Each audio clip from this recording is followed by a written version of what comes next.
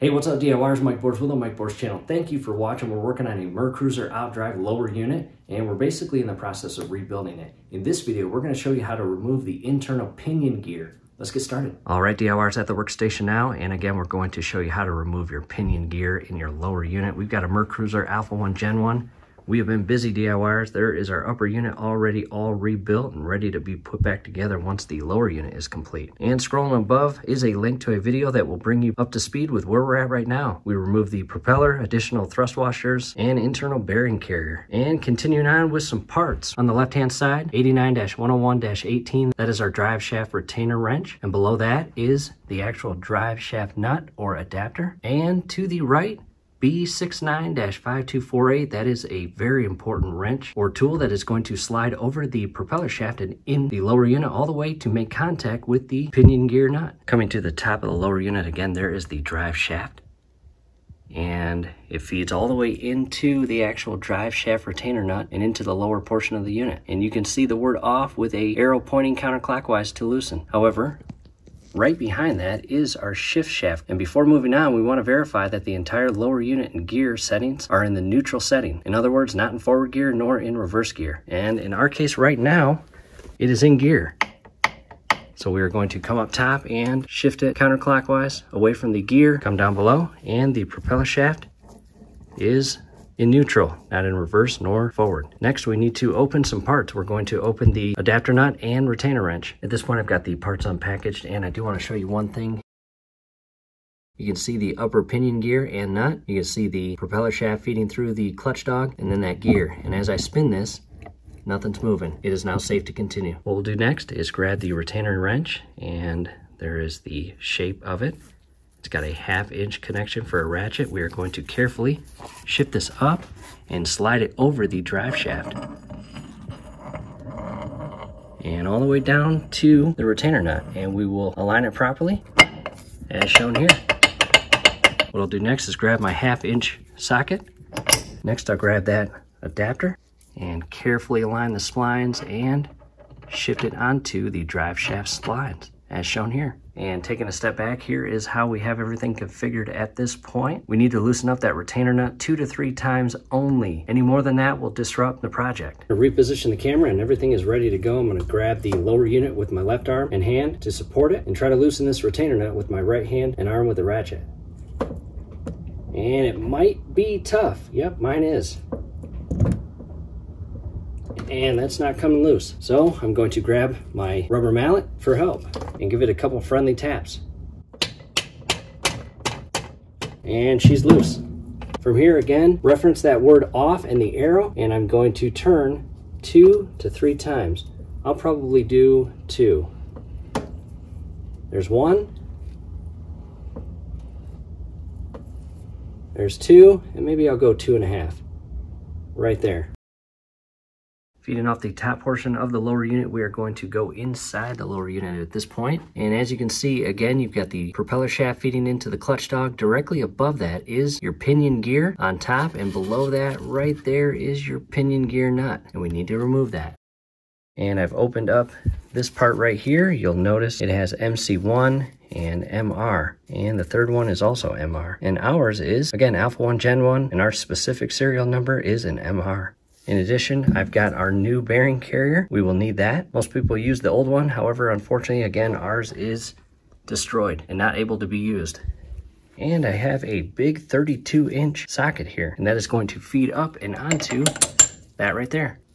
And I am going to carefully, again, the MR in our case will be in the direction and basically mating with the pinion gear nut. I'm going to carefully, without damaging anything, slide this over the propeller shaft and down the shaft and over the clutch dog. And what I'll have to do is pull up on the drive shaft to properly seat that tool on the pinion gear nut. I definitely do not want to leave this part out.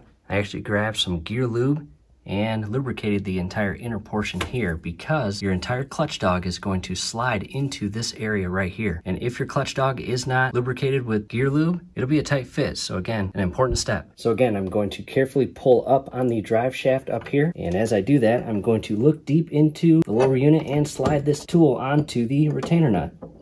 Let's go back inside the lower unit and I want to show you the tool in place. As you can see, you basically can no longer see the pinion gear nut. And if I go up top and rotate the drive shaft, it is locked in place. In addition, it's important to ever so slightly adjust the drive shaft to align that pinion gear nut in a position where you can efficiently slide that tool in place and lock that nut and gear as well as shaft in place. Next, I grabbed our brand new bearing carrier. I actually lubricated the internal oil seals with the same gear lube as I did with the internal adapter or pinion gear tool, and that will come in handy because this actual propeller shaft gets to a point where it bevels up and is larger in diameter. And when the oil seals meet that point, you will have to give it a little bit of friendly force to shift the bearing carrier up onto that larger diameter portion of the shaft. And we are doing this for two reasons. Number one, it's going to help support and stabilize the propeller shaft. And number two, it's going to help keep the actual tool properly aligned and secured to that pinion gear nut. And we are going to install the bearing carrier backwards. And there's the point where it meets. And again, just a little bit of friendly force. I'll support the back portion. And she is in and flush and mating with the tool. From here, we'll go up top and loosen up the drive shaft. However, I do want to show you a close-up view of where we are at this point.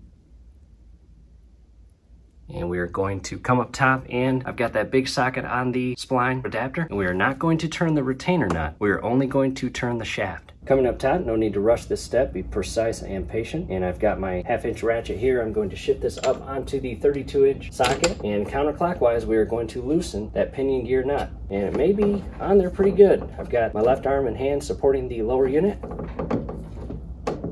And yes, wow, that's on there tight. I may need to grab my rubber mallet and give it some friendly taps.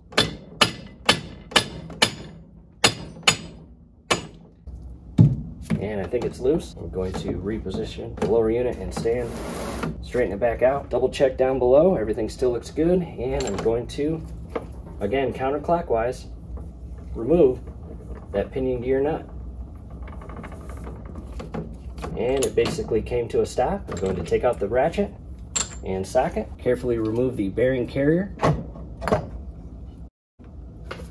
Set that aside. Coming back inside, and as you can see, there is a large separation between the pinion gear and the nut itself. From here, we are going to remove this pinion gear nut tool. And as you pull this out, again, that clutch dog is in the internal portion of this tool. And when shifting the tool outward, the clutch dog will shift out with the tool until it meets the stopping point on the propeller shaft. At that point, you need to give it some friendly jolts to remove this tool from the clutch dog. And again, supporting the lower unit and giving the tool some friendly jolts to shift it off the inner clutch dog.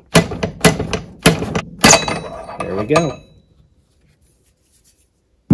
Back inside, and as you can see, as I rotate the propeller shaft and the clutch dog, the pinion gear nut is completely removed from the drive shaft's thread. And I'll basically have to just kind of maneuver the propeller shaft in a way to give me the clearance to pull that nut out. And I may also have to pull up on the drive shaft above. Back to the workbench, and there it is, the pinion gear nut, and it had a washer that was placed in between the nut and pinion gear itself.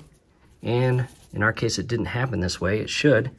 In most cases, you should use this tool to again lock this nut in place and rotate the drive shaft counterclockwise to a point where you can basically remove this tool and the nut itself will come out with it. And you can just pull it out of the tool.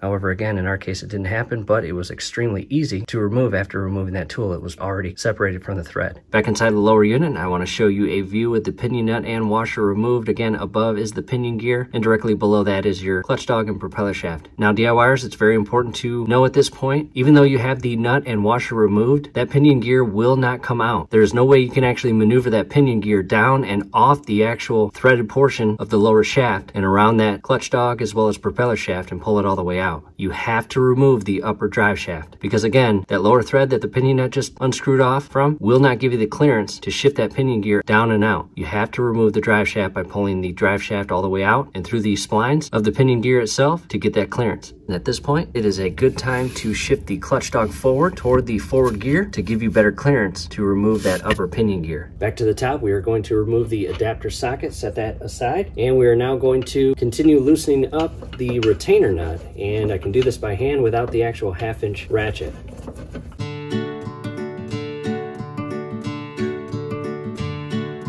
Once you get it all the way unscrewed from the thread, go ahead and remove your wrench. Set that in a safe location, and I just have a little pick tool. I'm just going to put this in carefully and pull up on the retainer. As shown here. And there it is. Retainer nut even has the part number on it, which is cool. We'll set that aside. And down below you have a bearing that seats into a carrier or bearing cup, whatever you want to call it. And we can carefully pull up on the drive shaft to remove it from the lower unit.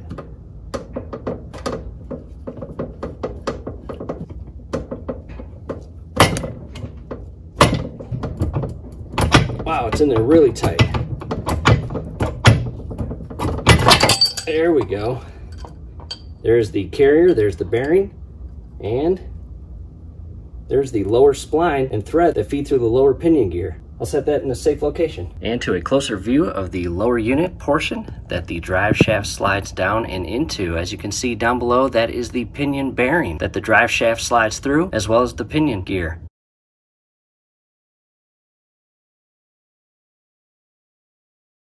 And what we'll do is we will now go down below and inside the lower unit and again push that clutch dog back and rotate the pinion gear.